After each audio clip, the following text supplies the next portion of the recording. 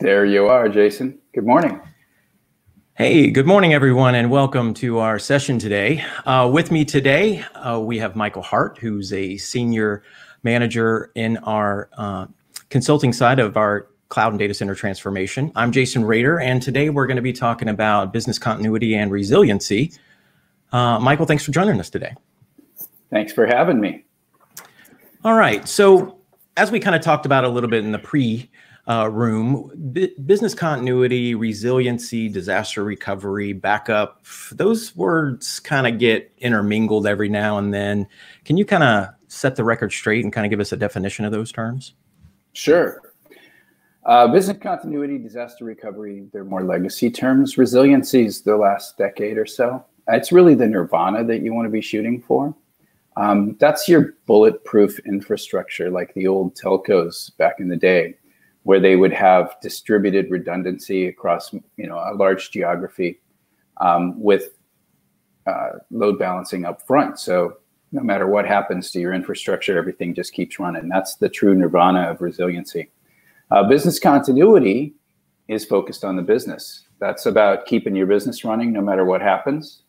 The key there is understanding what the impacts are to losing different parts of your business. Disaster recovery is the automated systems part of that. And if I get confusing, let me know. Is the automated systems part of that business continuity, right? So almost no business today runs without some sort of computers and software running behind it. That is becoming the business in a lot of cases. So disaster recovery is coming to the front burner. In some cases, if you're down for minutes, your customers switch to a completely different service and they may or may not come back.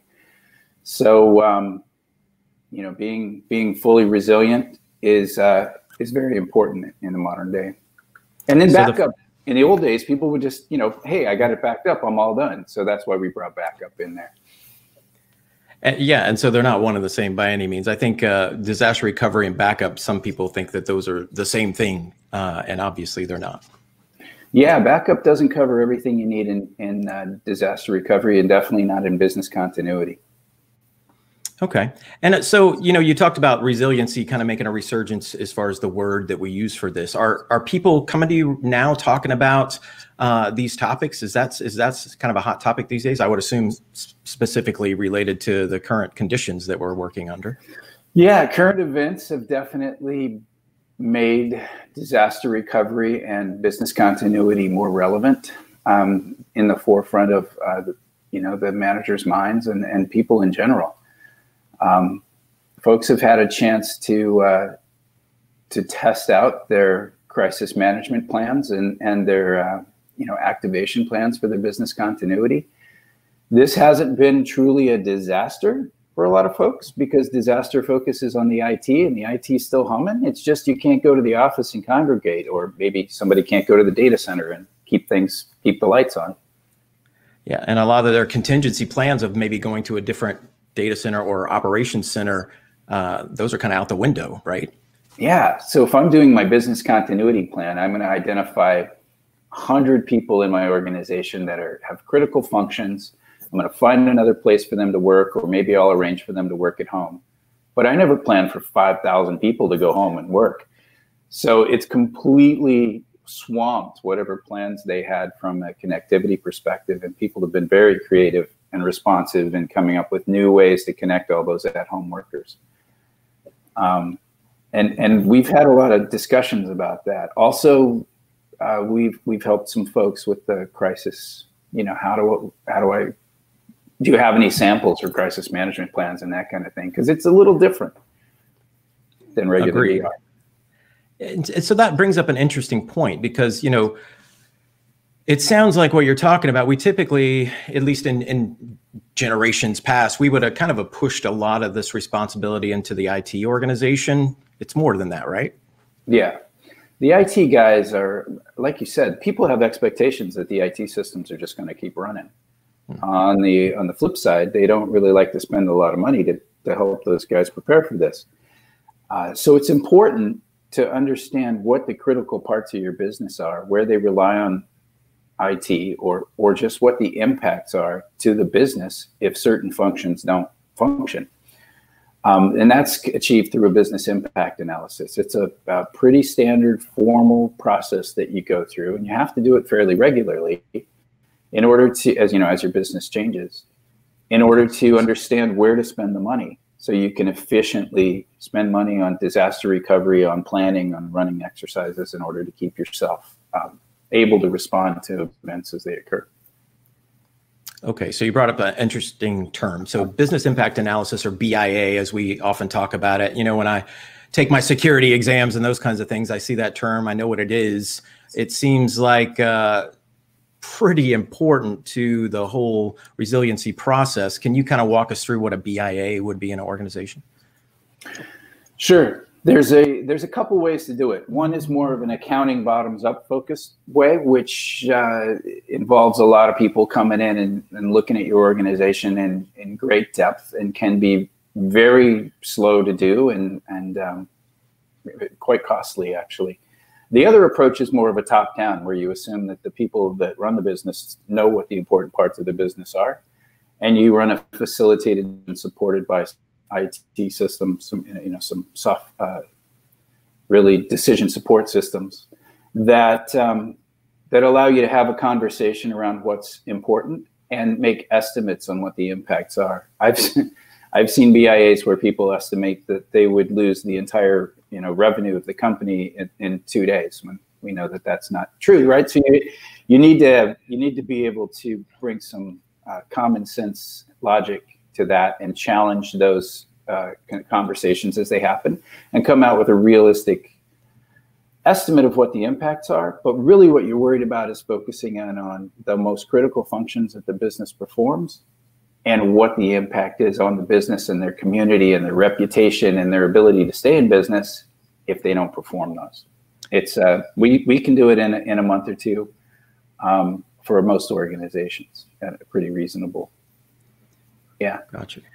So timing is probably the next thing you're thinking of, right? Sure, go into that. So folks should be doing these every year. A business impact analysis is out of date in about 12 months. Within 18 months, it's almost useless. The big rocks of your organization are probably still there, but the small stuff has moved around enough. One of the anecdotes we find when we go through and we do an analysis of people's disaster recovery plans, which is the sort of downstream from the BIA, is you check who the contacts are, who you would notify in case of a disaster.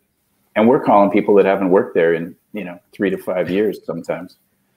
So it's important to keep this refreshed and up to date on a regular cycle. What people remember from the process of going through the BIA is as important as having that document for your planning purposes. No, that sounds super important. And now, obviously, we've been involved in a lot of these over the years. And I think you brought up something interesting, as you go through an organization and talk about the different primary functions and the way that would impact if they weren't available. A lot of folks, if I'm talking to the finance department, they're like, oh, all of our servers are critical and they have to be up, 24/7. And then you go to, HR, and they're going to say exactly the same thing. And at the end of the day, we're going to get all of these. Everybody says everything needs to be 5 nines available. And that, to me, if somebody just passes off on something that way, that can cost a lot more than it needs to cost the organization to have a plan in place and to deal with that, right? Yeah. The classic HR is, hey, I have to pay people, so I have to be up. Say it happens on a Thursday, I have to make a payroll on Friday. I have to have my stuff back up in 12 hours, maybe 2 hours. Then your high availability in all your HR systems. The classic workaround for that is almost everybody uses an external provider today, or you simply pay them what you paid them last week, because that whole file is someplace else. That's a really easy fix that saves you from having to keep SAP or PeopleSoft or some other system 24/7 available. And that's part of the logic that you drive through when you do this BIA. So if I could infer from what you're saying, if we did the BIA properly and did the planning around it properly for your overall resiliency plan, it's possible that doing this properly could take some cost out of the organization. Yeah, it can definitely save you on your DR planning. So the whole life cycle, right? The BIA determines the requirements up front. And then you say, okay, well, we've got to have, let's use HR, for instance. HR functions need to be performed within a few hours, potentially, of having an outage. And then you go, well, what's our strategy for that? Well, one strategy is we'll just make all the systems absolutely resilient, so they never go down. Well, that could be kind of costly, right? Whereas another strategy you could take is, hey, we'll just save the file and keep it offsite someplace. So if we need it, we can just get it back and send it to our offsite providers, and they can print the checks and do all the direct deposits. That'll work great. One costs hundreds of thousands of dollars, and the other costs like 12 cents a month. So that's the strategy phase. And then you have to go into the implementation phase of how you build it out, right? If you've decided that everything's resilient, you might be building data centers or getting contracts off-site. And so your costs can really balloon depending on the strategy you choose out of that business impact analysis. The business impact analysis itself sets the requirements for when you need things back. Everybody's got to agree on, yeah, we need to be able to pay people within a couple of days. But the way you implement that through the strategy and the implementation phase can have huge impacts on your long-term costs. We've identified in a strategy that someone can do their licensing different, pays for the entire DR program for the year. That's brilliant. So it sounds like, with the way that we're talking, that this is way bigger than an IT involved situation, right? It's more than just the IT program that's going to be handling this. Yeah, I think we touched on it at first, but one of the biggest issues we find in our work is that the IT guys and the business folks that run the business continuity part of this, usually compliance or someone in that area, they don't always talk to each other. Right? Agreed. So the IT guys are asking for stuff. The compliance guys are like, yeah, that's on our roadmap 3 years from now. And a 3-year-old BIA is like no BIA at all, right? So with the ITs, they have expectations, folks have laid on them. They have to do something. So they will assume what those requirements are, and they'll go out and they'll take some steps to do that on their own. That disconnect is one of the things we really encourage people to do, is to work together better to have their activation plans, their business impact analysis, and their IT response to all of that coordinated. And it's much more effective. And you put the money in the right places when you do it that way. Yeah, I think that level of coordination is really key to success in general. And I think, it's interesting because we work with a lot of folks who have cloud initiatives going on, right? And then you've got maybe the business continuity, the resiliency initiatives over here. You've got the cloud initiatives over here. You've got the normal IT operations and refreshes going on over here. Obviously, there's a way to bring all of this stuff together. Again, cost savings, advancing the capabilities of the organization by utilizing better options in the cloud and other things like that. Do you experience that a bit, or? Yeah, that's a complicated question. Well, sorry, let's go into that. Yeah, right. Let's go into that topic. Philosophically, disaster recovery, your response shouldn't be different than your day-to-day operations. You shouldn't have a different infrastructure completely to recover your environments on than you have in production, because the switching from one to the other can be troublesome when you need it, and you have two different environments to maintain that are sometimes drastically different. So philosophically, you should have DR look very much like production, just like you have your QA environment look like production, because hey, once it's out of QA, it's going to go in production. Well, if it's in production, it's going to go to DR. It better run, at least to some extent, right? Some people scale back so they can run at a lower not availability, but a lower capacity in DR just to save money. Now the cloud has freed up, has given us an opportunity to get very low cost infrastructure. So once you have it set up, you can shut it off and pay a maintenance fee. The different cloud providers have different approaches. It varies in their maturity and their ability to do this. But in the best case, you can set up your infrastructure, shut it down, have full capacity when you need it, and just keep basically a small maintenance environment up there where you're doing your backups and your updates to that environment, so that when you need it, you flip a switch, it comes up, and you operate there.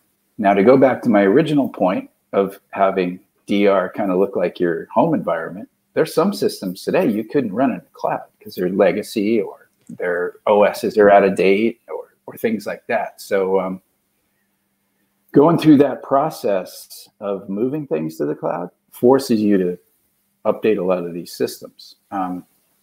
So a lot of folks that would do this in a cloud today will end up with some sort of a hybrid model where they have some of it in the cloud that can go now and some of it at home. And I think that's fine. It still lowers your cost overall.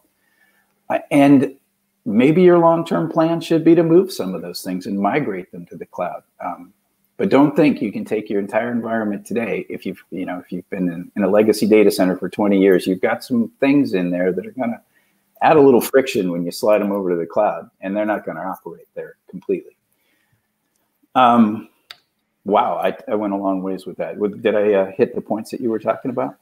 No, I think you did. And you kind of brought up an interesting thing, because I think that classically we would think everything in a data center, if we had, from a resiliency perspective, we need to have another data center, same square footage, everything duplicated, and we can do a failover. That's mucho expensive, right? Oh, yeah. I think that doing, and then just looking at a resiliency program for only resiliency sake is probably short-sighted, right? We've got to look at it from, hey, let's look at what's in our data center and what we could potentially move to the cloud before then, and then figure out how we can maintain those legacy systems that we know, that box that's in there that's like, don't touch it. We don't know what it does, but we know it's important. Let's just maintain this thing. Yeah. And I'll find those. Yeah, exactly. We've both seen those.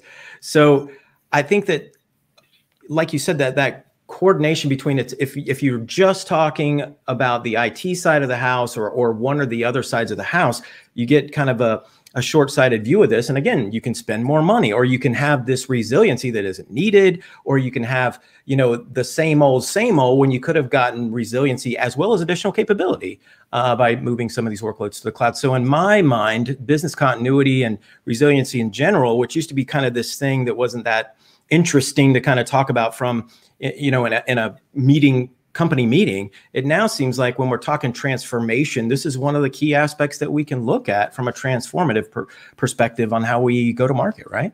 Yeah. Resiliency being your nirvana, it was often very costly, like you said, to achieve, right? Remember back in the day, maybe I shouldn't use clients' names, but one company had 2 data centers in the Salt Lake area, oddly right on the runway to Salt Lake Airport, which we thought was odd, but hey, there were 2, so what the heck? They would flip-flop between those 2 data centers on a regular basis. They would operate out of one for a month, and then would flip-flop to the other and operate out of that one for a month. And then, which sounds awesome. It's awesome. It was hugely expensive, and probably more resiliency than they needed for the entire data center. The right sizing your approach to that is it saves you a lot of money. So just recovering the systems that need to be recovered in minutes, in that tier, and tiering is the concept, right? Having different groups of systems that operate and have everything that they need in a tier, and then a lower tier, and maybe a tier that you bring up in a week or so if and when you need those systems, is a way to really mitigate the cost impacts of that. But when you talk about resiliency, it used to be expensive, really expensive to do resiliency. The closer and closer you get to the cloud, the less expensive that resiliency becomes. Today, modern systems, if you build them from the ground up with resiliency in mind, they can live completely in the cloud, be able to span across multiple data centers, and take what we used to call a graceful degradation in case there's an outage. Right. So an outage in West region hits, maybe you lose a little bit of your capacity on that side, but maybe you can just reroute some of those customers to your mid region, which is still up and running. It's a little bit of a different approach you have to take to your database management in that case, but now you have a resilient system it's not on your premises, and it's out there in the cloud and redundant and protected in the cloud. I'm going to feed you something here. This is where security comes up, right? You've just moved your entire systems to the cloud is potentially one of your goals. Some of the things, wow, I'm going in all sorts of directions. I love it. Keep going. But what I really want to say here is you have to make sure that you're as secure off-prem, or maybe even more secure than you were when you were on your premises. So you have to take whatever your security posture is at home and extend it to the cloud for if you're in a resilient footprint or even in a disaster footprint. Because if you have exposures in disaster, they're going to get you when you're most vulnerable. They're going to come and kick you when you're down. Absolutely. Right. And we've seen that. I think, thanks for the setup. I mean, security is made up of confidentiality, integrity, and availability. So a lot of the availability part is what we've been talking about, right? That whole resiliency play and those things. And I think a lot of folks kind of did do kind of a shift to an availability play and current, having to enable remote workers and those kinds of things. But we forget that after that availability has been satisfied, we've got to still deal with the integrity and the confidentiality aspects. Everything's not cool just because it's up and running. We've got to figure out how to maintain those other levels. Everything that is moved to the cloud or otherwise from one data center to the next, even the physical security requirements have to be met. Otherwise, we're not doing it right. Yeah. One of the biggest security vulnerabilities that people have is being behind on their maintenance. It's exactly the same in disaster recovery. If you're not up to date on your maintenance, you go to use those systems, they don't work. The other thing is you leave your access open to people that may have left the company years ago. They still have logins. You may not have changed those passwords. Sometimes they're the only people that have access to some of those systems. You leave yourself exposed. So, just another reason why you should keep your systems up to date, do your analysis on a regular basis, build it into your day-to-day life. It makes it more likely to work and keeps it fresh in your mind and actually lowers the overall cost of maintaining everything. Isn't that the hardest thing in the world? I mean, totally. I think that right? that operational aspect of keeping this part of every day, keeping the vigilance that needs to happen, making it a priority, that is probably the hardest thing I see in any organization from a security or a resiliency perspective, is just keep your eye on that. And that kind of brings up the next kind of segue I was going to stick in. You set me up perfectly. What about like testing? What about those kinds of things? Right. It goes back to keep it simple. Keep it as much like production as you possibly can. Make it an automated update for your environment. That makes it an automated recovery sequence if you can. That makes your testing super easy. In the old days when you had a mainframe and you had an offsite recovery thing like, I'll use ComDisco since they don't exist anymore. Sure. You would reserve time there. You would go and do your recovery. Your people would take a week off to fly somewhere and do some recovery testing. You can now set up a recovery an exercise program where people can do it in an afternoon, or you can schedule a 2-hour meeting and you can just, run through a tabletop, hit a button, make sure everything comes up, have some people do some testing, and you can really lower the costs on your testing. And because it's less painful, do it more frequently and make sure that the systems actually work for you when you need them. Perfect.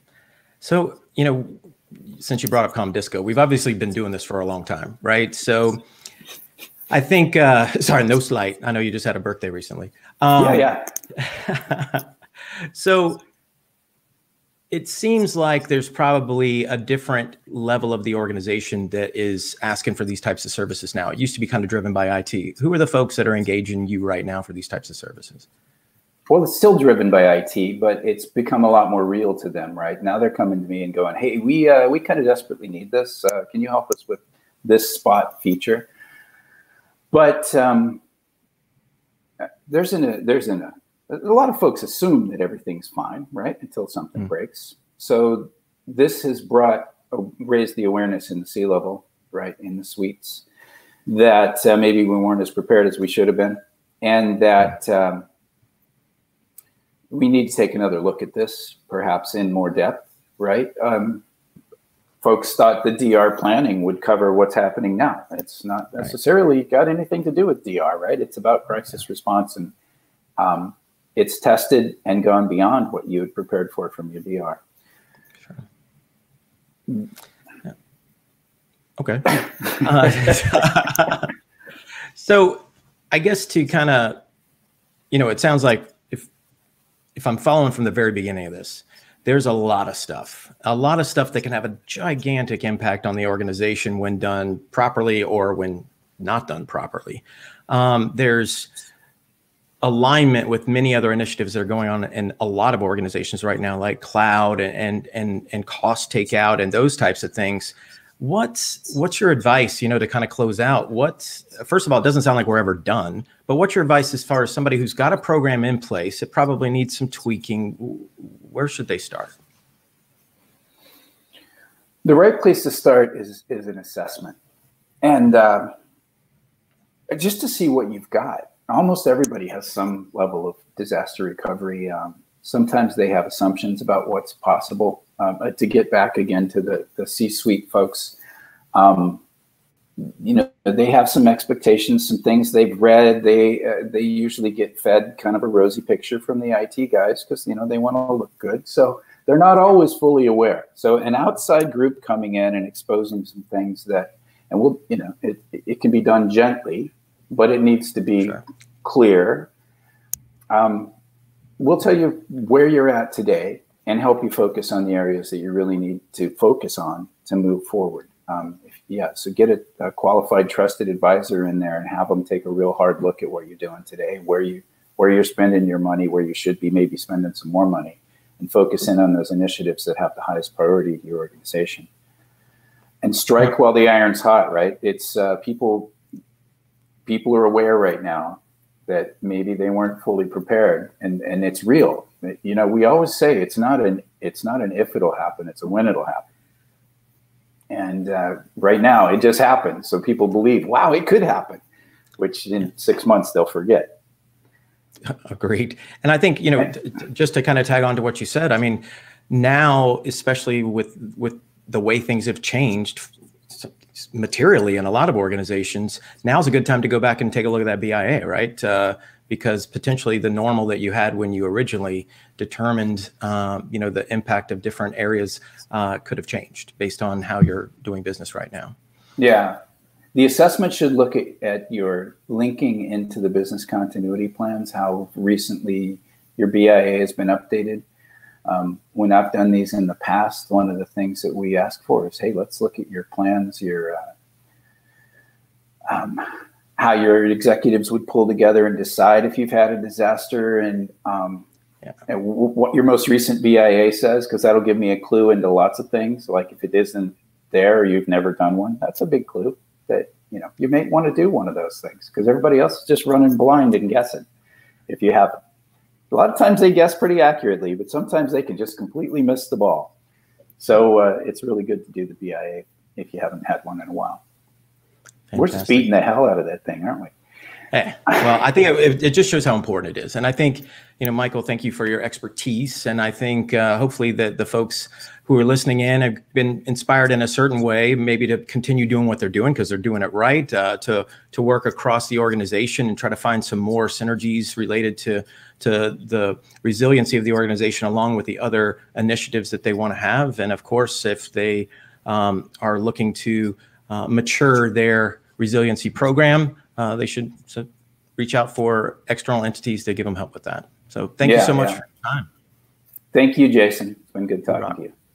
Thanks, everyone. Thanks for joining us. And if you were interested in what we were doing here, we're going to try to do these quite a bit. So look out for us doing them again. We also have some resources related to this topic and others at insightcdct.com. Thanks, everyone.